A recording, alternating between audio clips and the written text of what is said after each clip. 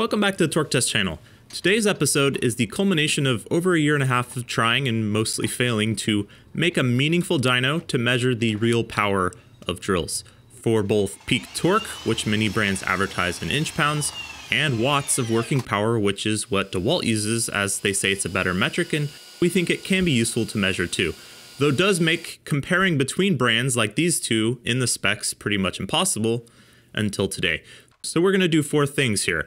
Compare the torque this Milwaukee drill advertises versus what it objectively and precisely makes on our new dyno brake, because we think specs on these tools from most brands have become as inflated or more than other tool categories we test. Then 2, measure this DeWALT's drill torque in the same fashion because lately they refuse to advertise torque. 3, measure both tools' working output in watts. This is basically the sort of horsepower part of the equation. Not to compare to any specs per se, as there's efficiency losses when running these motors as generators to produce watts, but to see which tool has the most beans at RPM. Then lastly 4, see how much a different battery makes a difference on these tools, and specifically with DeWALT's FlexVolt Advantage drill, does using FlexVolt batteries that it's advertised as being tuned for make a difference compared to similar power non-FlexVolt batteries, but with real quantitative watts and torque differences to settle that score.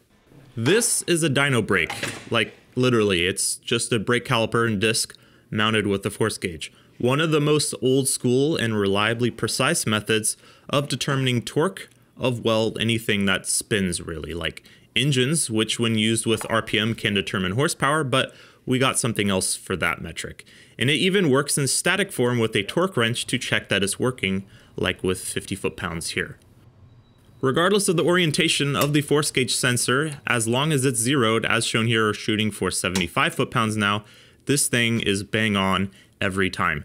And that's because the sensor is hooked up exactly 12 inches from the center axis of this whole rig, so 1 pound of force here is exactly 1 foot-pound. This is version 3 and by far the best and most repeatable of the dyno brakes we've made, with measurement parts and design from me, but the prototyping, ingenuity, and fabric cobbling by our boy Logan, part of the TTC team best known for his work on our gas-powered impact creations. This is the brake assembly from a Goldwing motorcycle, mounted on a precision ground shaft with brackets so that the caliper and disc can both spin freely. Even fully completed, this whole thing spins super nicely. Then using a master cylinder from a Toyota pickup and brake line from a Chevy OBS truck, we can gradually apply load at the caliper by applying brake pressure until the drill stalls. Now it's going to be important for you to understand that while unintuitive, the specific amount of brake pressure applied to the brake pad and its brake pad condition is always irrelevant on a setup like this. All the magic sort of happens up here. You could clamp down on this disc with your fingers, and as long as you had enough finger pushing power to squeeze and stall the drill, you'd get the same number as long as it was pushing up against this caliper as you did it. Brand new pads, more aggressive pads, heck, even spraying this thing with penetrating oil all yield the same results, which we test multiple times and show you the median test from. So let's get into it. Today we have for you simply 2 drills we own and have been using for dialing in these dyno designs over the past few months. But don't worry, if you guys like these, I'm sure we can add tons more over time and new models as they come out. We got the DCD 999 FlexVolt Advantage hammer drill from DeWALT, which is rated at 1219 UWO, or unit watts out, which is their highest rating by the numbers drill, but some argue there may be at least one other out there from DeWALT that can beat it. And here we have our trusty Milwaukee 2804 rated for 1200 inch-pounds. It's a shorter tool than the DeWALT, though many say similar power level. And in its kitted form, how they come, that difference is pushed even further by the weight difference between these two tools, the Milwaukee being 4 pounds 12 ounces versus 5 pounds 14.5 ounces for the DeWALT, which will put the Milwaukee out to an early lead just by gravitational forces alone. There's also a later model that has come out from Milwaukee recently, and we can buy that too if you want to see it. But right off the hop, we have to talk about the specs race most brands are taking part of with these inch-pounds. 1200 inch-pounds is 100 foot-pounds, 136 newton-meters. And that's not like ugga-dugga foot-pounds where it generates that from intermittent hammer blows. That's linear, all applied to you at once types of torque, which isn't felt as simply 100 foot-pounds either. Your hand isn't 1 foot away from the center axis of this tool. You're holding it here 4 inches away from the center. That's a full 300 pounds working against your hand. I know these things come with handles, but I think most of us have stalled out one of these things just while using it in your hand. And I like to think of myself as manly, but I didn't have no 300 pounds behind my elbow when it happened. We're going to test these as they come in kits, which is the pricing we'll use for now as well. The 2804 comes with an XC 5.0, so that's up first, though we'll also include the next up in batteries for performance as well. Here's the M18 in high on the dyno.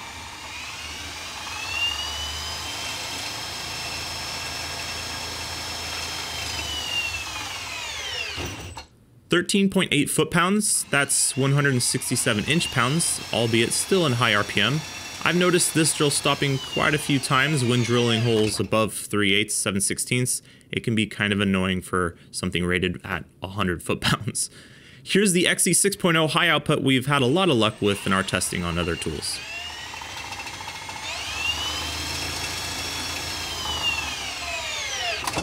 So 17.55 foot-pounds or 211 inch-pounds, a nice gain from that battery swap. And now here's on low where things should be more geared for torque.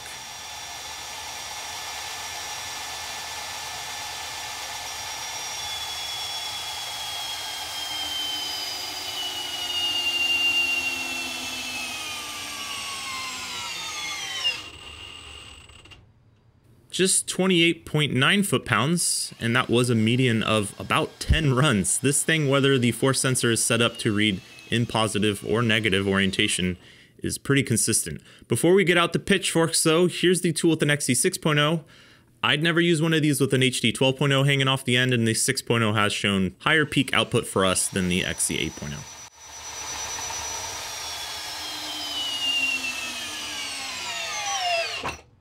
45.85, 45.9 foot-pounds, a huge increase over the XC 5.0 battery really, and we saw this time and time again over the 5 amp hour.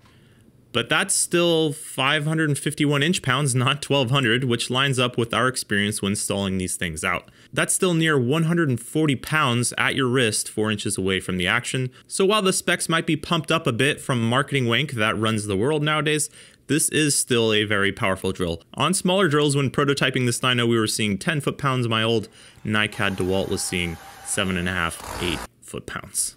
Speaking of DeWALT, they've come a long way since the NiCad days. Here's the DCD 999, which is a FlexVolt Advantage tool, and thus comes with a 6 amp hour FlexVolt battery, but does currently cost about $80, $90 more than the Milwaukee kit.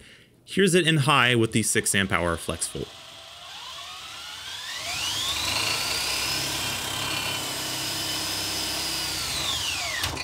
17.6 foot-pounds. But maybe you just bought the bare tool and just want to run it on a standard 5 amp hour XR battery, no FlexVolt fuss. Here's that.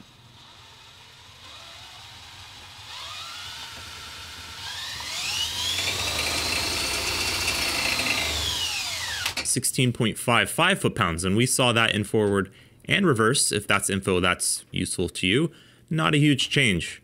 Here's the new 5 amp hour power stack.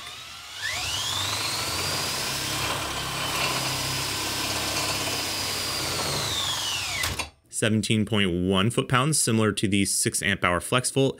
And here's the 6 amp hour XR, which is non-FlexVolt.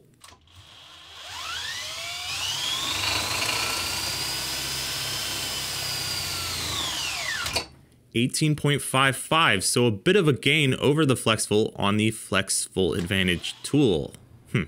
DeWalt's 9 amp hour is FlexVolt and is a ton of high discharge 21700s though. It's really the next step up in battery size over what the kit came with, like we showed with the Milwaukee. Let's see that.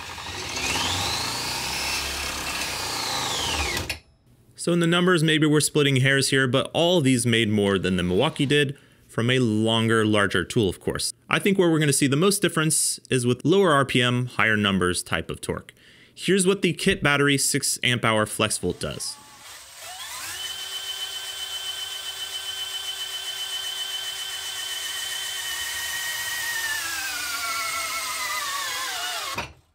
$36 foot-pounds even, around 20% up on the Milwaukee's kit form, but let's see if that's due to battery selection. Here's the 5 amp hour XR, that's comparable to the Milwaukee's.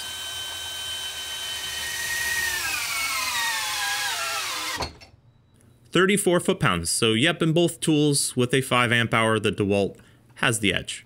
but still not approaching Milwaukee's peak of 46 foot-pounds yet. Let's see the 6 amp hour XR.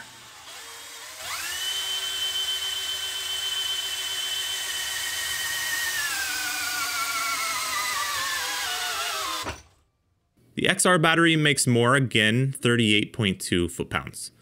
Here's the next size up 9 amp hour flex volt.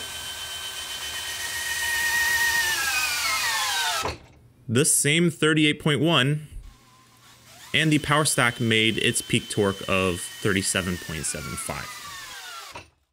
This drill is an interesting one, both consistent and not fussy about battery type, from one of the few tools I've seen to have a battery type as part of its name. Flex volt advantage, and yet a 6 amp hour XR does better than a 6 amp hour flex volt, and at least on this tool is indistinguishable from a 9 amp hour flex volt so far. Maybe Home Depot just had to have their exclusive model be special for some reason, and therefore is paired with flex volt.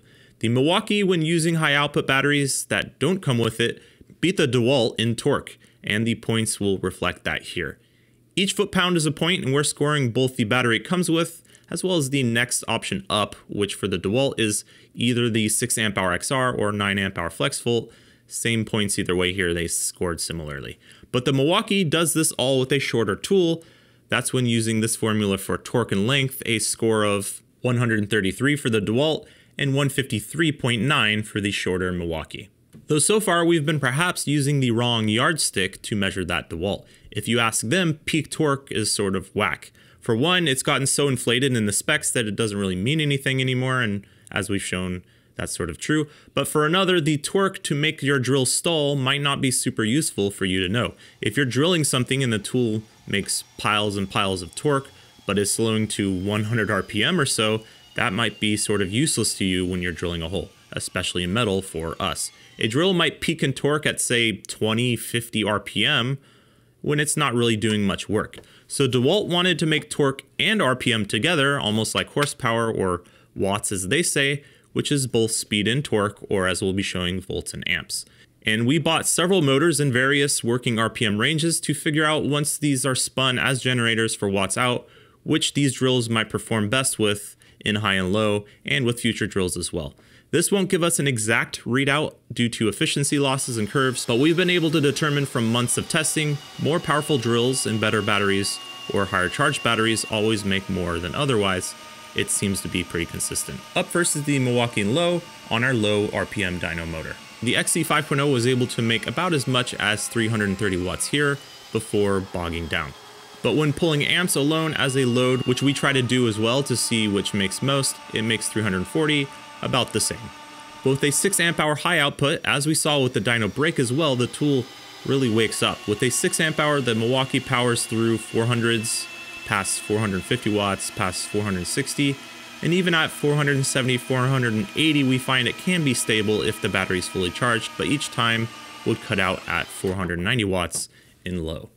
On the DeWALT now in low, we find the battery included with the tool, the 6 amp hour flex with 18650s inside it. The tool is very happy with 460 watts, but above that would start to dive in RPM pretty steadily.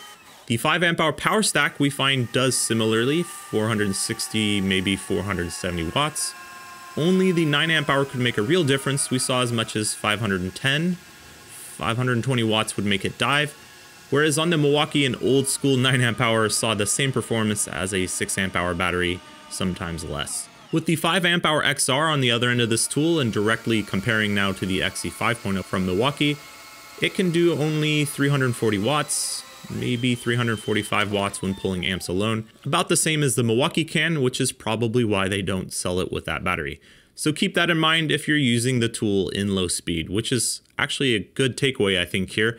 If we're talking low speed settings, with a 5 amp hour both tools make the same watts, and with any battery the Milwaukee makes more torque in that low speed setting. So on 1/2 inch lags, huge hole saws, it's looking like Milwaukee is the choice here, especially with high output batteries. Alright, our last testing series before we total these points, both tools in high for drilling. If watts is like horsepower and that's what DeWALT focuses on, then higher RPM should be where things shine here. I mean, despite being the same motors inside with just different gear ratios, but you get what I mean. Here's how they compare. The Milwaukee with a 5 amp hour likes low 400s, 440 watts, Beyond that, it gets real sluggish and can't recover. And we see a similar percentage bump up in performance yet again with our favorite M18 battery, the 6 amp hour, making well into the 600s in watts here. We found 640 was good. Beyond that, we couldn't really get it reliably going. Now the DeWALT, the yellow tool likes its RPM. It's geared a bit higher in general, and with unit watts out ratings, they rank these tools to be based on productivity, not just low RPM torque. With the included flexible battery, it makes a full 670 watts in high. Not to be outdone, a 6 amp hour just standard XR battery can do a smidge more, 680, sometimes 690 watts at the same RPM.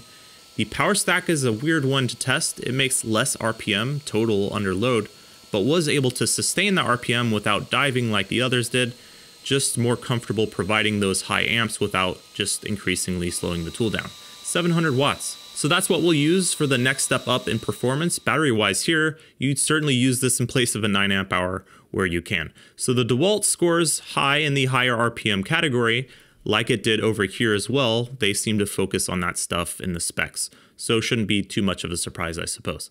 And that makes for some good points. Though it's at the cost of length and weight, let's see how that looks. As a function of its average watts made and its length, the DCD 999 gets a 141 and the Milwaukee gets a 137.7, very similar per inch all told. Though while the Milwaukee only comes with an XC 5.0, that does help to keep its price down, however. Normally we do bare tool prices here so that we can better compare it to air tools, but we won't be testing those here, and some drills are only sold in kits, so that will help in this case. As a function of overall performance and price, 85.1 points for the DeWALT and 112.8 for the lower priced M18 kit, totaling 645.1 and 654.4, putting the Milwaukee out front, though not by much. We normally try to have this side of the chart, which is all of its power figures, be pretty balanced with this side of the chart, which is a function of those power figures and length or price or whatever it may be. A tool that costs less or is smaller but makes similar power should edge out the competition when that makes sense. Having used Milwaukee models like this one for a few years and the DeWALT for a few months now, I'd agree with the standings. They are close enough that if you see a sale on the DeWALT, it would probably come out front. The Milwaukee does cut out more at high speed when drilling in steel above 3/8 half inch, I find. So I use DeWALT in those scenarios where I have the space for it. But the low RPM torque of the Milwaukee shines through, and I prefer its chuck just personally. This first episode is sort of just a proof of concept, suggests more drills that can possibly take these down in future testing. Thanks for watching.